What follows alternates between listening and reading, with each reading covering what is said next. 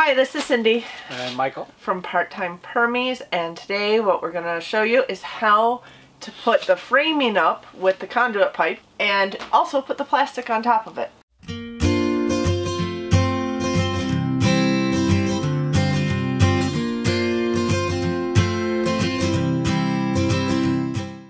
trying to be minimally damaging to the house. Yes.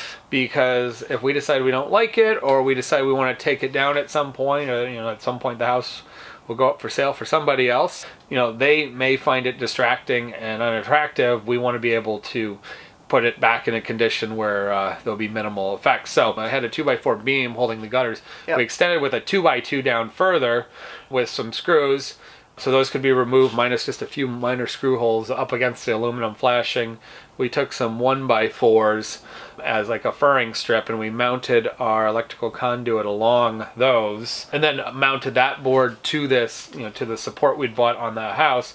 Again, minimizing the amount of damage to the house and increasing the strength and interlocking right underneath the gutter. We ran poles across the roof and the ground, which we can show you. Yeah, and then outside for these vertical poles, we put, we cut about 18-inch lengths of basically a post for... It was 1.5 inch or 2 inch. It might have been 2-inch chain link fence post. Yeah, so we cut them at 18-inch long and then pound them into the ground so that we can attach the verticals and just not even attach them, just stick them in the ground and use that tension to hold them up, and then they're attached to the eave line up top as well.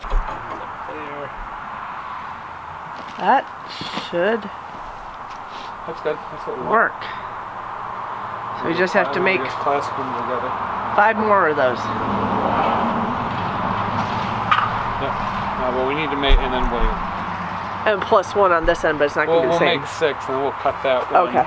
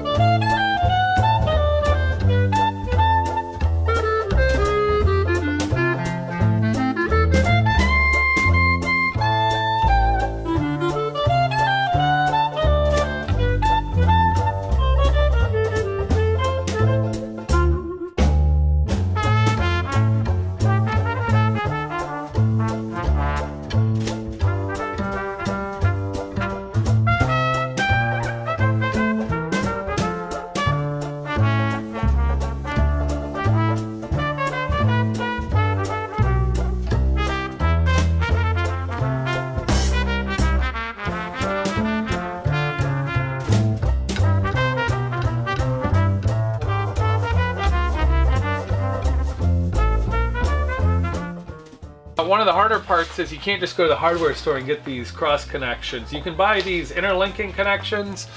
We have T connections with pass-throughs. We have intersections that have a bottom intersection and up piece. Those were all bought from a greenhouse supply company. They have nice welds. They look like they may have almost been hand specialty welded by a craftsman in his website. So those were made for greenhouses so that they allow pass throughs, overs and unders, so you don't have to cut and keep linking pieces together.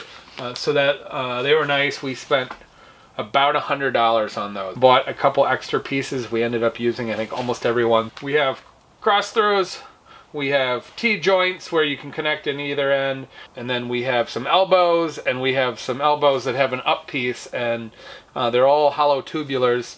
Allowed us to make all these connections easily. They also come with self-tapping metal screws.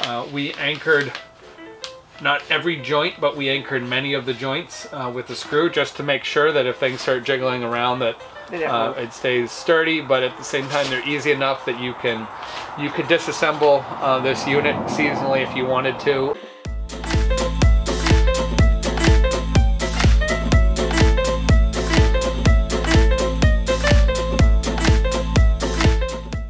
We have some concrete places where the sidewalk is. We have our one edge and post up against the house. We didn't have good brace points. We didn't really want to, it's difficult to create something to brace on the concrete. And again, minimal damage. We put a TAPCon in, like a 3-inch TAPCon. So the screw is sticking out a Left it up an inch, inch and a half. Yeah. And because the tubes are open, we basically linked the tube, just slid it right over the top. Yep. And with the downward pressure and connecting everything in, it becomes a real nice way to position if you're on concrete. Yeah.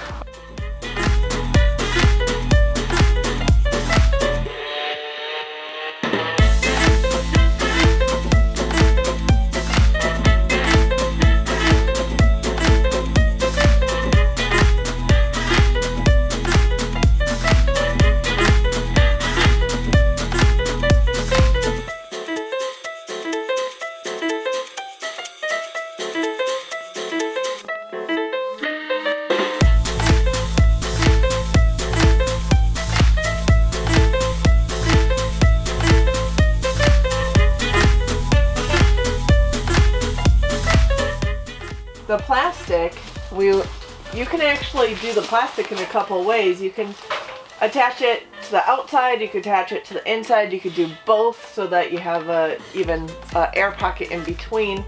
But the plastic is probably the easiest thing on plastic this project. goes up easy. There is a clip that you get that's removable. A lot of the greenhouse supply stores sell these, just make sure they're at the right size. They hold very firm. We've had some for quite a few years now that they don't degrade very fast in the weather and the sun and stuff. So we're pretty happy. They're maybe $1 a piece. Johnny was a good source. There are other greenhouse supplies, but we found that Johnny's a good source and seems to be competitive on that. The plastic we got is basically like drop cloths that you use for like painting or whatnot. Well, we're on heavier. I think we're on 4 mil. Yeah. You can get, so you don't want the thinnest stuff. No. That's like 1 or 2 mil. 3 and 4 mil is pretty common. Once you get into that, it gets above that, it gets pretty heavy. Yeah. And it starts to get more and more opaque. But so there's a balance between weatherability. I think a lot of the greenhouse stuff is 4 or 5 mil. Sheeting, so we wanted strength. So in fact, because we did decide to do some double layer, and we're still working on it a little bit, we could put a heavier layer on the outside and actually use a thinner layer on the inside that isn't going to take so much wind and weather if we want to improve light penetration. So some minor adjustments from what we've finished here. We're debating making this a double layer all the way through. One of our issues noticing in the first week or two of having this all closed in is we do lose a bit of heat at night.